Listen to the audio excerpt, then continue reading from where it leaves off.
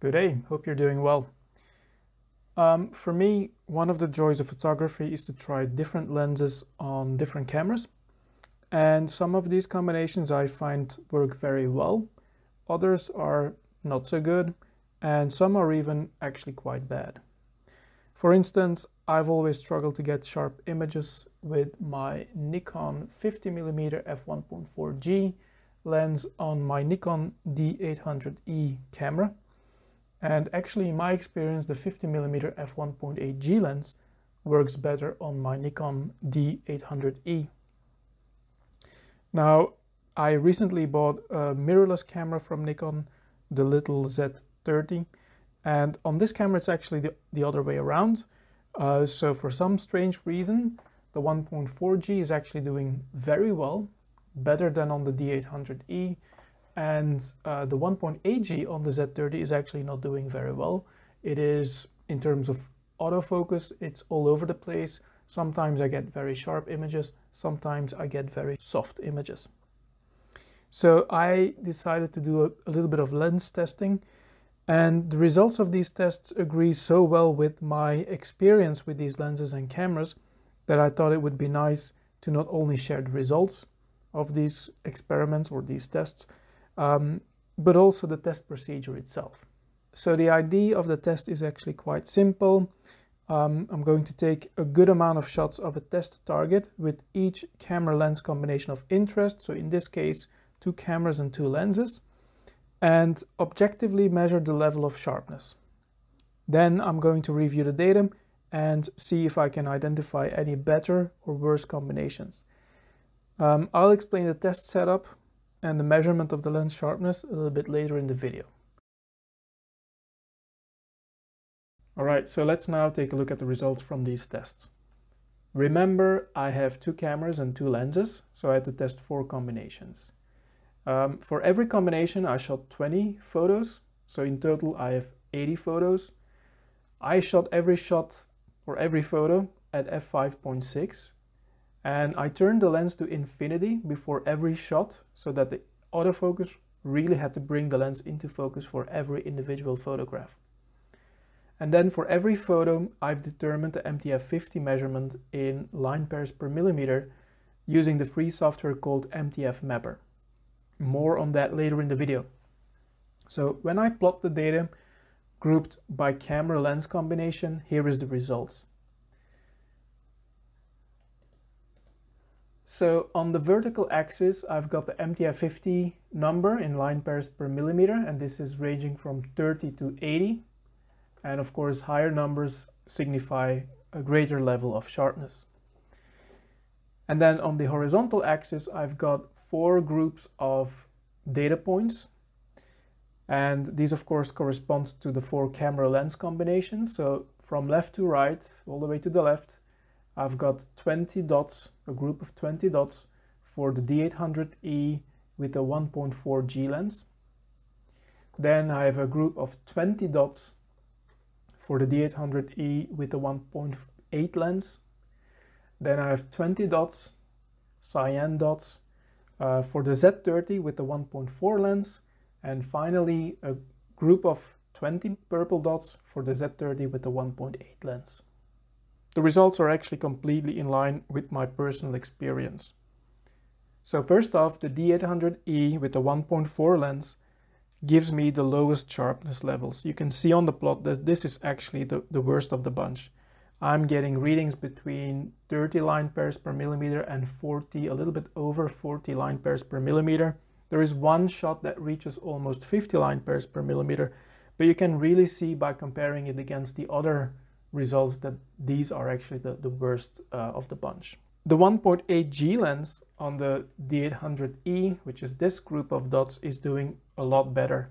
And most of my readings are between 60 and 75 line pairs per millimeter. So that's almost double what I got from the 1.4G lens. And remember, all these shots were taken at f5.6, which is an aperture at which the lens should be performing almost at its peak or at its peak.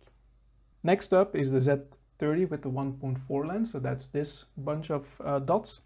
This is actually a very good combination, and even though we shouldn't compare MTF values directly between cameras, it is clear to me that the 1.4 lens on the Z30 is doing much better than on the D800E.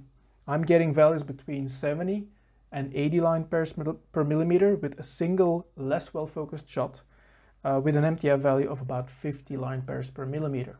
And then finally, the confirmation of my experience with the 1.8 lens on the Z30, which is this.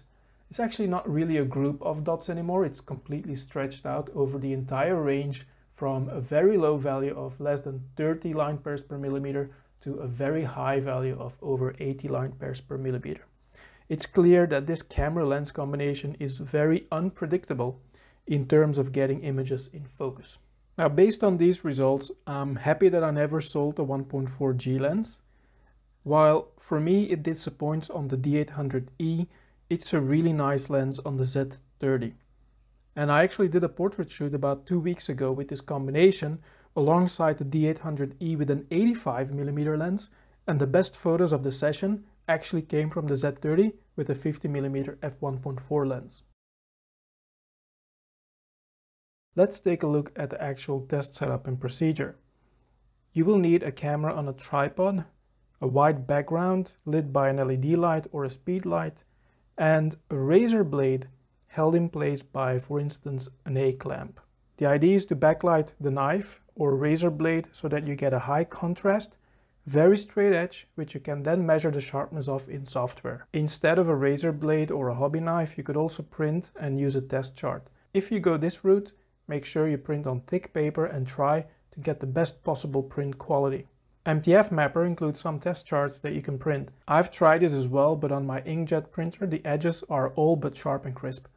This of course makes it difficult for the program to calculate a good MTF 50 value, so I ended up using the backlit razor blade method, which is far easier and gives more consistent results. In terms of the procedure, make sure the blade is in the center of the frame and that your AF point covers it, so that your AF will focus on the blade. If you want to test AF performance, you should move the lens out of focus before every shot, so that the camera has to acquire focus each time. Here's an example shot of the scene.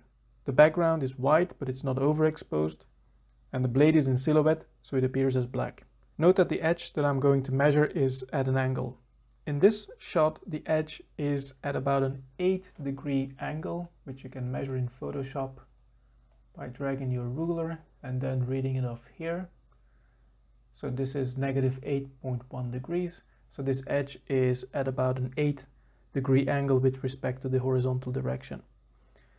And according to the user manual of MTF Mapper, the edges should be between 2 degrees and 44 degrees. So you do have some leeway and you don't have to be super precise. So now I'll show you how you can read in the photos and take the measurements. So we'll go to MTF Mapper, which is actually open right now. And before we do anything, we'll go to Settings, Preferences, and then there is a section called Input Flags. And if you want to see the results in line pairs per millimeter units, then you have to type in the pixel size in micrometers. If you're okay with seeing the results in cycles per pixel, then you don't have to worry about this and you can just uncheck this box. But if you like to see line pairs per millimeter as the units, you have to provide the software with this number. If you don't know the number, you can look it up online. For instance, on digicamdb.com, you can find your camera and then you can look here, pixel pitch 4.87 micrometers, and that's the number that you can type in here, and then you just click accept. All right, so let's go back to MTF Mapper. And you want to click on File and then Open with Manual Edge Selection. And then you have the possibility of reading in one or several files.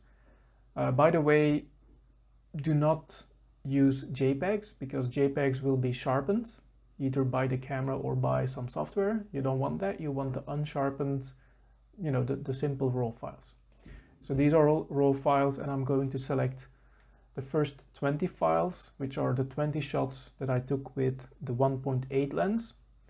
One thing to make sure is that you have this box ticked, which says annotated image, because the annotated image is actually the image with the annotation, and the annotation is actually the MTF 50 value, which is the result that you want to see. All right, so let's click Open. And if your camera hasn't moved at all between the shots, you can identify the edge of interest only once, and the software can use this so-called region of interest, which is abbreviated as ROI, for all the subsequent shots in the queue. So I haven't even physically touched my camera to take the shots because I shoot tethered. So for me, this is a real time saver. So I'm going to select the edge, and you can do that by holding down the control key and then rotating the middle mouse wheel. And then you just click once, and then you drag the mouse without holding the mouse button down, and then you click one more time. And this is then my edge of interest, or my region of interest. I'm going to select reuse regions of interest, so that for all these 20 shots, he will just use the same region of interest, because this blade will appear in the same place in each of those photos. And I'm going to say accept queued, and then it will go through all these photos. So I'm going to leave it do all the computations. You can see that the results are coming in, and then we'll take a look at the results. Okay, so let's take a look at the results. So the first image, so the result is always your image, and then the annotated result, the annotated image, meaning the result is annotated to the photo. So if you zoom in, you will see that the number is printed here on this edge, and this is 75 line pairs per millimeter. So that's the number for the first image. You can look at the second image, 63.2, 69.1, etc.